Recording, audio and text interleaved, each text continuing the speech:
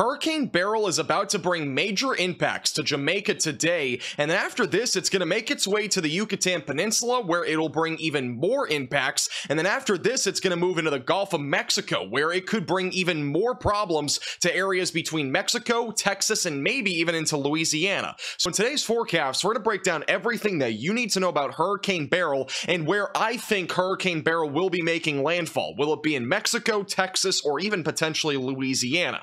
So we're going to begin first with what Hurricane Beryl looks like on the infrared imagery right now, and this is still a relatively organized hurricane. Believe it or not, this is still a Category 4 hurricane, despite the eye actually not even really being visible anymore on the infrared imagery. You cannot see the eye hardly at all. It's actually kind of gotten wrapped around the eye wall. The eye wall is still very intense though. A really big reason why we are seeing this eye not really visible anymore is because the wind shear is actually around 25 to 30 knots around this hurricane, and as this continues to move to the west, it's going to be entering a very hostile environment where the wind shear is going to be even stronger. Though the energy in this area is really high, the wind shear should be able to compensate for that, and the wind shear should actually start to weaken this hurricane further as it moves towards the Yucatan Peninsula. Now after this, things are much different. We are not really going to be dealing with as much shear in the Gulf of Mexico, and this could rapidly intensify, but that still remains uncertain. But we'll be talking more about the future possibilities here in just a moment. I also want to point out there's a massive convective blowup on the eastern side of this hurricane overnight last night, so some big thunderstorms developing there. We probably also had a few water spouts offshore, so still a very organized hurricane for right now.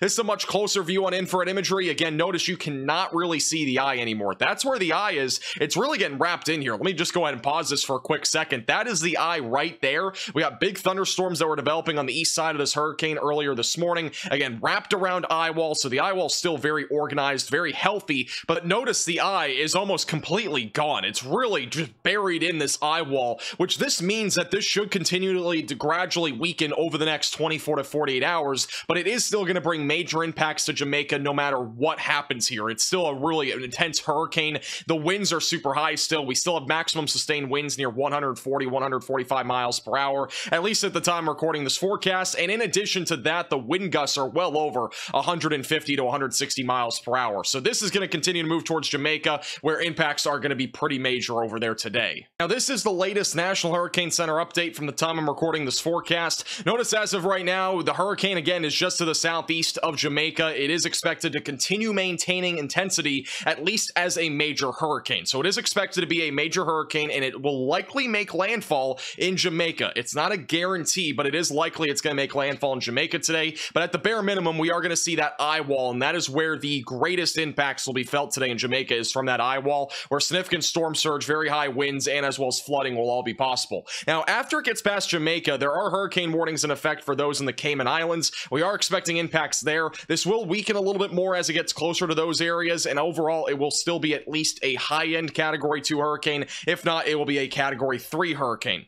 By Thursday night, this is going to be approaching the Yucatan Peninsula as a somewhat weaker hurricane. It should be either a high-end Category 1 or a low-end Category 2 hurricane by this point, and then eventually as it goes past the Yucatan, notice it's only going to be a tropical storm by then, as it will be interacting with lots of land. Now beyond this, things are extremely uncertain right now. There is a potential that this goes again to the north and northeast, perhaps towards Louisiana. There's also a chance it just keeps going west and it goes into Mexico. That is basically best case scenario, by the way, because it would be over the Gulf for a very short-lived amount of time, meaning that re-strengthening or rapid intensification is really unlikely. So right now we are going to be watching this very closely, but the cone of uncertainty is extremely large. This could make landfall in Mexico. It could make landfall as far to the north and east as like western Louisiana, for example, in a very unlikely but again possible scenario. It's not something that we can rule out at this point. National Hurricane Center forecast lines up with a ton of computer models, and this is the spaghetti models. This gives you an indication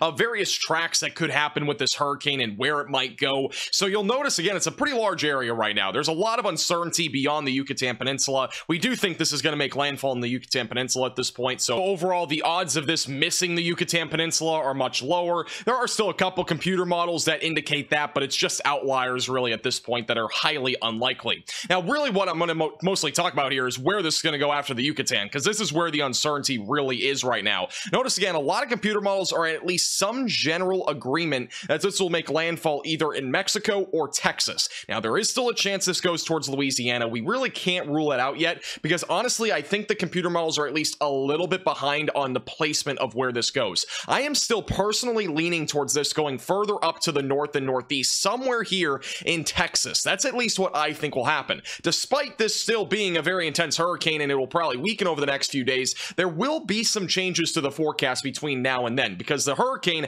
is really intense right now, but as it weakens, it will wobble a little bit and change direction just a little bit. So overall, the intensity of this hurricane over the next few days will play a factor also into where this goes, in addition to what this ridge steers this to go to. So there's a couple of things to watch for. I still think the computer models are a little bit behind, and I think it's going to go somewhere here in Texas, but that is still something that is my forecast. Overall, it still looks like it could go towards Mexico or Texas, so you should be at least getting ready in those areas. There's no reason to panic or be extremely concerned right now, because we don't really know what's going to happen yet, but we could end up seeing a hurricane in those areas. Now, worst case scenario is that this goes off here closer to like Louisiana, for example, and stays into the Gulf of Mexico for an elongated amount of time, allowing for the possibility for rapid intensification. Now, a lot of the ensembles are showing right now that it could intensify as it goes towards the Texas coast if it does stay in the Gulf of Mexico for a longer amount of time. Notice a lot of these areas that are in orange and red, that would indicate at least a category 1 or 2 hurricane. So as of right now, if it does go into those areas, it does appear as if we would have a hurricane going towards Texas.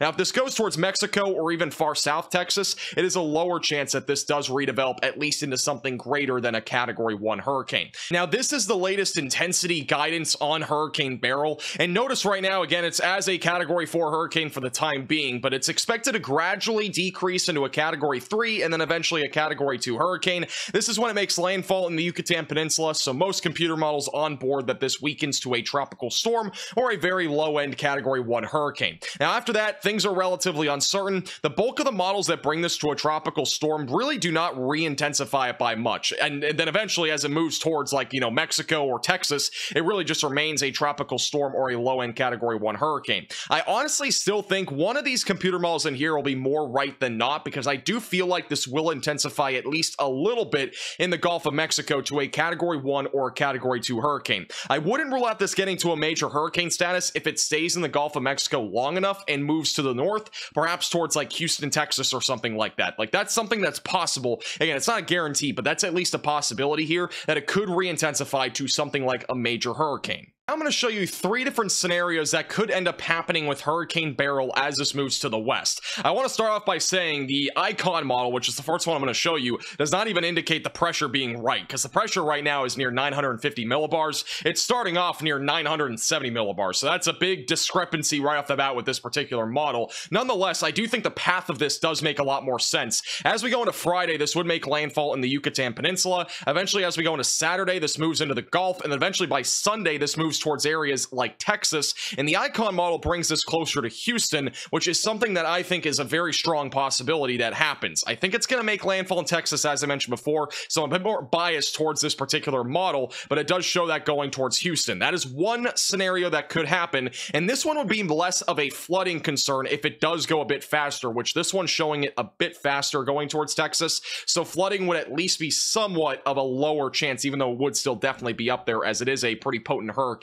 This is the European model, which also has another discrepancy. Again, notice 980 millibars. Once again, it's at 950, so this model also does not show this correct. But as it goes towards the Yucatan, it does show it as a tropical storm or hurricane as it approaches those areas. Again, it's already showing too high of a pressure for this particular system because it will probably be stronger there. Once we go to Saturday into Sunday, this eventually moves towards Mexico, and that's where it would eventually slow down and weaken off into Mexico, which again would be predominantly a lot of rain if that happens, which would be leading to flooding and less of a wind threat and also less of an overall storm surge concern. The GFS model, as it moves into the Gulf of Mexico, has this going towards Texas as we go into Sunday morning and eventually a landfall sometime Sunday night between Mexico and Texas as probably some sort of category 2 hurricane or so. So there are a lot of different scenarios, all of which have obviously differing impacts. So we're gonna have to continue to watch Hurricane Beryl very closely over the next several days. Make sure that you're subscribed to the channel. We'll continue to post post updates on Hurricane Beryl. I will be away for the next couple of days on a quick trip for the 4th of July. I will still try to have some video updates for you, so just make sure you're staying tuned to the channel and make sure that you are subscribed down below.